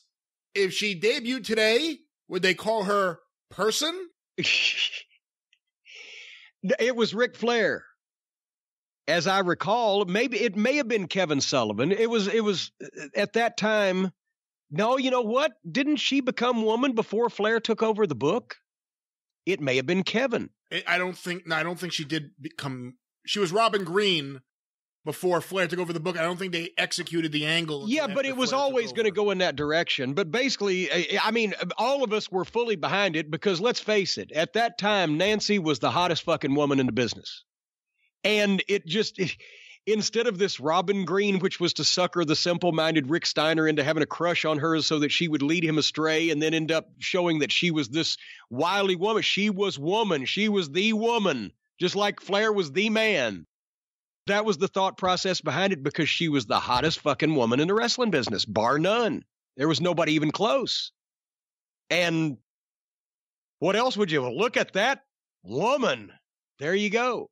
That's where it came from. I know about the heat between Eddie Gilbert, who left the booking committee when you were added to it, and Ric Flair, and I guess even Eddie and Kevin Sullivan. What do you know about the stuff with Missy? Because obviously Missy was sent home. I mean, you talk about the hottest woman in wrestling. Missy's right up there at that period of time with Nancy, and all of a sudden she just wasn't being used at all. Was there a lot of heat between the Kevin Sullivan and Nancy camp and Eddie and Missy? I hope I missed most of it. If there was, Missy had been somehow placed in a position of being a babyface, probably because Eddie wanted her to be a babyface. I don't fucking know, but that was just wrong for Missy. So, and also what Nancy was new. So I can see where, with all the other things, with the outside the ring drama, and, you know, Flair was just down on Eddie. And Flair being down on Eddie, he probably didn't want to help the fucking family out at all. But, you know, but at the same time, I can understand in some cases why Flair was mad at Eddie for, you know, he changed that finish in Memphis, and Flair just went ballistic because Flair, you know, there's Ron Simmons, you know, Florida State All-American, big fucking massive guy. He's going to, you know, he's pushing him, and he sent the finish to Memphis at the Coliseum, and Eddie was on the booking committee. Flair wasn't there. And Eddie either thought, well, this must be a mistake because this is Memphis, or I'm just going to change it. So he changed it and either did something else or went over Ron or whatever. Didn't put Ron over. And Flair himself cited that to me as this is the last straw with this fucking guy. He called me on the phone. He said, you want to be on a booking committee? I'm like, humana. He said, I'm going to make some changes. And then he said, and you know, this guy changed to a fucking finish because let's face it, Flair did not give a shit about the city, and he was born there, but he didn't give a shit about the city of Memphis, Tennessee as a whole when he's booking all of WCW. And if it had been Lawler, it'd been one thing, but, you know, that's, I think Flair even mentioned, he said, this guy thinks he's fucking Lawler. He can't be beating Memphis. What the fuck? You know how Rick gets when he gets on something. It's like when he fired Paul Lee that time. He was sitting there in front of the monitor. When he had told Paul to go out and say he was scouting talent and he was on a worldwide search and he was going to bring in some great talent, Paul went out there and did a hell of a 3-minute fucking promo, but it was only appealing to the sheet readers at the time because he was dropping in all the inside references, and he gave Flair a little sideways knock without mentioning his name or just talking about management or whatever that, you know, the sheet readers would get a kick out of, and being Paul. And it was great, and nobody at home would know there was anything wrong, but it wasn't what Flair told him to say. And there's Flair sitting there at the monitor, and every time Paul finishes a sentence, he's like, who is this fucking guy? Is this fucking guy somebody I'm not aware of? Can somebody tell me who the fuck this guy is? And he's looking around like, how the fuck does he just go out and say whatever the fuck he wants to? Who is this fucking guy? Does he think he's somebody? And we're all just standing there going, twiddling our thumbs. And finally, Paul, you know, blows off the interview and comes back through, and Flair goes out to meet him. And I said, well, I got to see this. I've told this story, but maybe there's a new audience. So in center stage, when you'd come back from the ring and stage area where the set was and everything, you would come into this backstage area, and all of the doors, it was like a round, kind of semi-round area, and all the doors to the various locker rooms and everything were on the right. And on the left was a slanted ceiling with girders every so often so that you would hide behind, right? It's the inside of a kind of mini arena. And so as Flair goes through the door to meet Paul Lee, I just went through the door behind him, and I just stood behind one of the fucking, you know, little separations thing and under the slanted ceiling to hear this, just in case there needed to be fucking evidence given in court. And Paul Lee comes around the corner, and Flair points at him and says, "You're done." And Paul says, "Okay, thank you. I'll see you tomorrow," like you're done for the day. He said, Flair said, "No, I mean, you're fucking done. You're fucking fired. What the fuck? You go out there and say anything you want to do? Who the fuck do you think you are? You're fucking done." And Flair turns around and goes back in the fucking room and slams the fucking door. And Paul doesn't know I'm there and he can't see me. And he waits a full 10 seconds after the door has slammed. And then he picks up a plastic garbage can and throws it at said door that Flair's just gone into. And the story became that Flair fired him and he threw a garbage can at him. Oh my God, I was fucking dying. I'm like, what the fuck? I should have known then 30 years ago I needed to be a goddamn seamstress or something and not get this. I don't know about that, but a couple more questions before we wrap things up, Jim. All right. One from this time period. Although the question says Bret Hart negotiating with WCW in 1992, you'll see in a second why I think maybe he's referring to this period of time.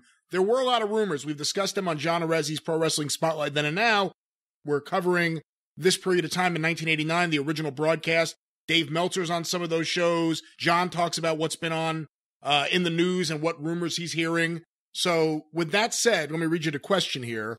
Hi, Jim and Brian. Recently, I was watching a shoot interview with Bret Hart where he mentioned that following losing the Intercontinental title to the Mountie in January 1992, he spoke with Brian Pillman, who mentioned he can get a better deal in WCW than what he was currently getting in the WWF.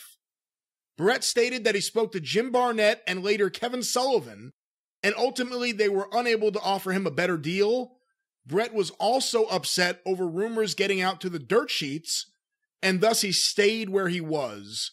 So I guess the question is, not talking necessarily with the 92 negotiation, because you would have had no involvement whatsoever in any of that. Yeah, I wasn't even there. Do you remember, because he mentioned, and Kevin Sullivan wasn't there either, so that's what made me think back to 1989, Jim Barnett and Kevin Sullivan he spoke to. Do you remember any talks while you were on the booking committee about Bret Hart potentially coming in? Because it was a big rumor in wrestling. You know, I think somebody's asked me this before, and no, I don't really. But then again, why would I? Because to me, in 1989, Bret Hart was not the answer to anything. Bret Hart and Jim the Anvil Neidhart had been the WWF Tag Team Champions. I didn't watch WWF. Even back then, it was too cartoony.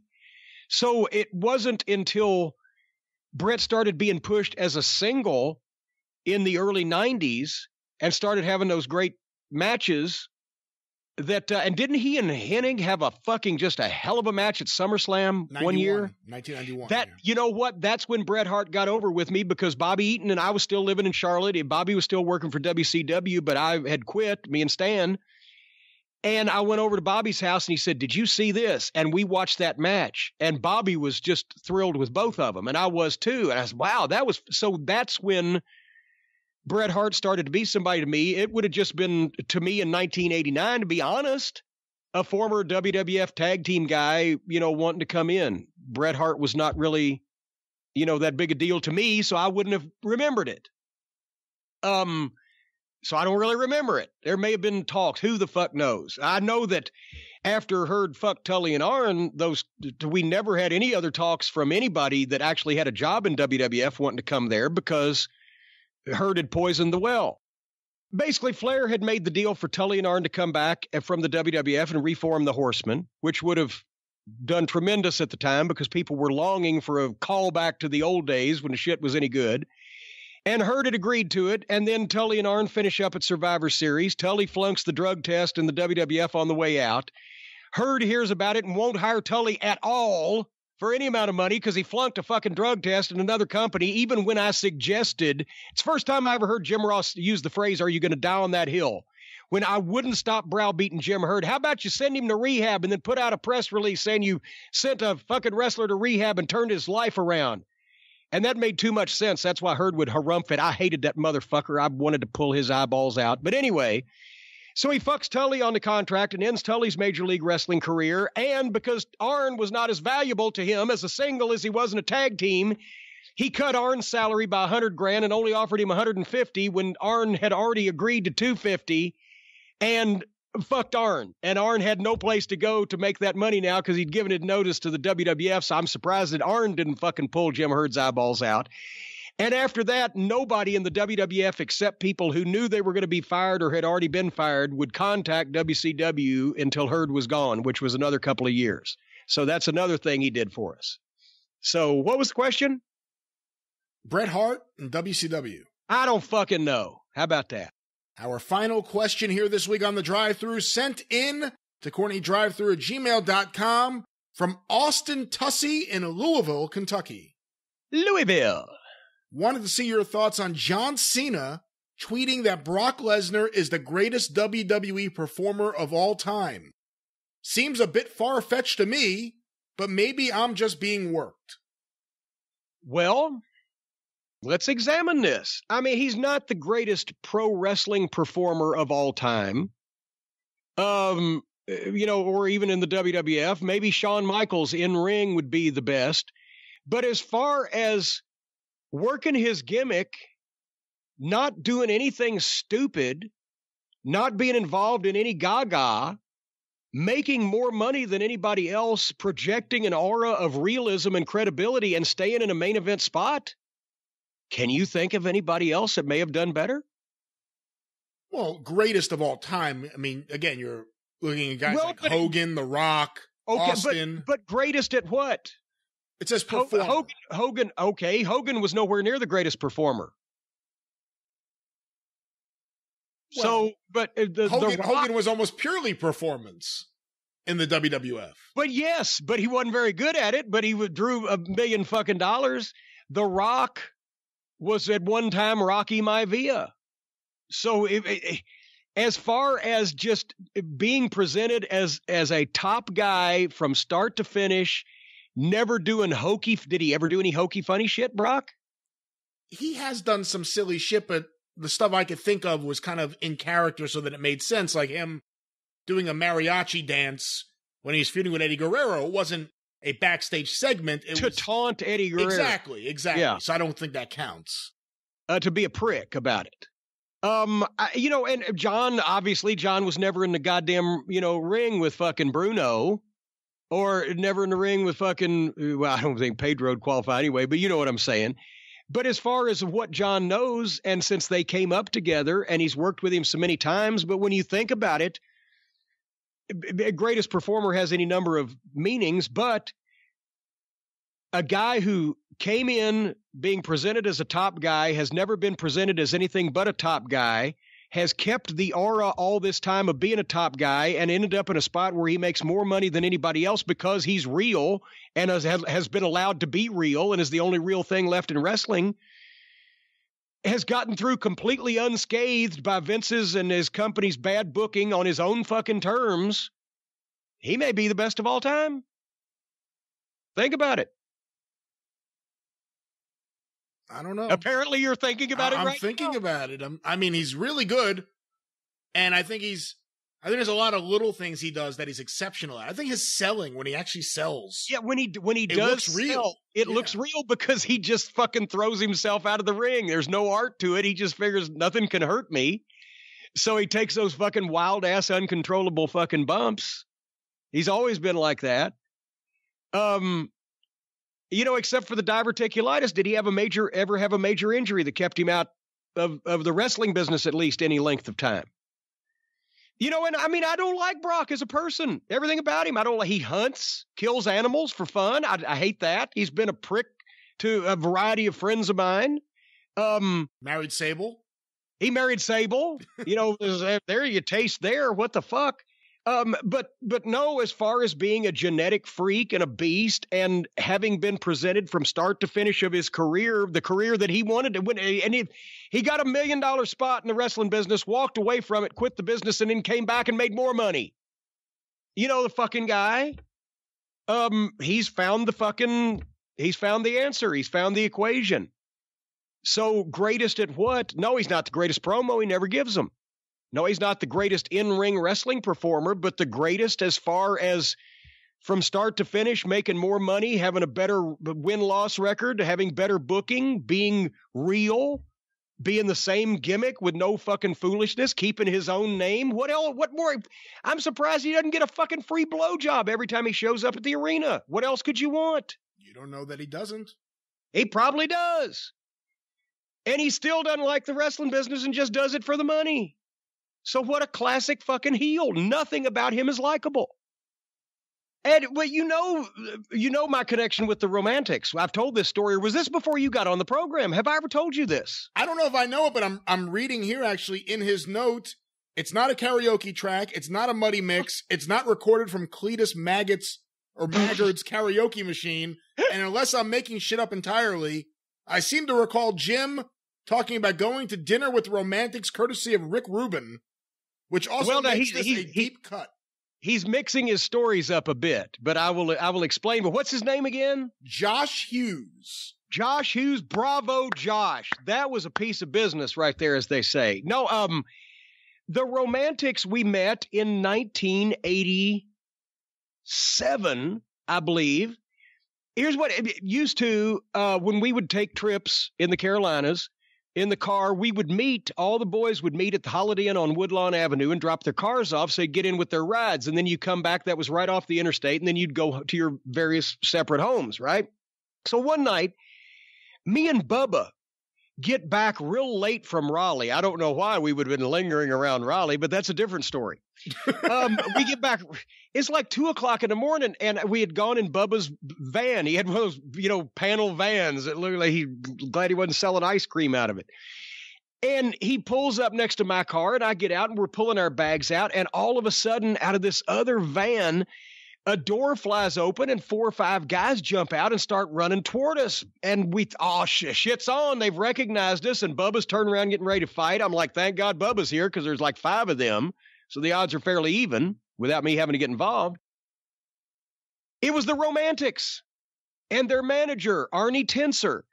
They had played a club date in Charlotte earlier that night, and the last time they had been in Charlotte, they had stayed at the Holiday Inn on Woodlawn, and they had seen wrestlers getting out in the parking lot after their late show, and they had staked the parking lot out. They were sitting in their van. Wow. I swear to God, if I'm lying, I'm flying, and my feet ain't left the ground. We have pictures with them. This was, 1987, because Bubba was still around, and so, fuck us. They said, oh, we love you guys. We love you guys. We're the Romantics. And they had to show us their publicity pictures and tell us this story of how they came to be there for us to believe them, right? So then, basically we were the only ones I guess they saw that night because they got out late or whatever. But anyway, so Arnie gave me his number, and they were based out of Detroit. And so then we started going to Detroit for Crockett, because that 87 was when they switched the belt from Flair to Garvin at Joe Louis Arena. Yeah. We would start going there, and they were fixed up with the people at the landing strip at the Detroit airport. And the landing strip was a fine adult entertainment establishment for good food and wonderful, bountiful titties. So, they say, oh, we'll fix you up. So goddamn me and Stan and Bubba and Bobby, we go up the next time, and they take us all to the landing strip, and Bob Eaton is hilarious. Stan Lane was well at home in a strip club, right? So he knew exactly what was going on. Bob Eaton was hilarious to see him get a lap dance. The only time in my life I ever saw that. And, they fixed us up, and the fucking food and the girls and the whole 9 yards. And anytime we would go up, we would get them tickets and et cetera. And then, we stopped going to Detroit, and I guess the Romantics stopped playing together. And, I've stayed in touch with Arnie for a short time, but then I was involved in Smoky Mountain, and we grew apart, as they say. And then I'll be a son of a bitch when you know who won the pony. When I go back to Detroit, and it was probably 2000, what was it, 8-ish or 9-ish or whatever, for Ring of Honor, I see a guy, and I'm like, what the fuck? And it's been 20 years, right? But I see a guy, I'm like, what? I know you. He said, Jim, it's Arnie Tenser. Instead of managing rock and roll bands now, he was the owner of a giant fucking seafood market. And he gave me his card. He said, if you need some seafood, come down and see me. I'm like, she sells seafood by the seashore, right? But Arnie was selling seafood in Detroit still, and I guess doing better than the Romantics because they haven't had a hit in a few decades. But yeah, very good. Deep cut, nod to the past, lyricism, musicianship. I say we get the fuck out here. Leave on the high note. George Costanza. Thank you, ladies and gentlemen. I'll see you. Finish the show, Brian. I'm done. Boy, this is their perfect time to get out. Bye-bye. And now I'm craving seafood, but of course you can hear the drive-thru any experience anytime you want on the official Jim Cornette YouTube channel, tinyurl.com/official Corny YouTube, or just go to YouTube and search for Jim Cornette. It'll come right up. You can hear the experience when it debuts back on Friday. Now that we're all somewhat healthy. Back on Friday this week. Speak for yourself, bucko. And we'll be back next week here with the drive-thru on its normal Monday release day. Of course, you can follow Jim on Twitter at @TheJimCornette. You can follow Bucko on Twitter at GreatBrianLast. You can hear me on the 605 Superpodcast at 605pod.com, or available wherever it is that you find your favorite podcast. Don't forget, Cornette's Collectibles at JimCornette.com. If you have made an order in the last week, he is getting ready to ship it out. Okay, here's the goddamn deal. To be honest, if you have ordered since January the 28th, when I began coming down with this, about 20 packages are in the mail. About another 80 are going. Well, have already been in the mail by the time this airs Monday morning, and the rest will be out on Tuesday, and then we'll be caught up with everything from, say, February 6th through the 10th by the middle or end of this week, and then we're back to a regular rotation. I appreciate the consideration. That's Cornette's Collectibles at JimCornette.com. Don't forget, if you need to sue, call Stephen P. New, 692-8084 or visit newlawoffice.com.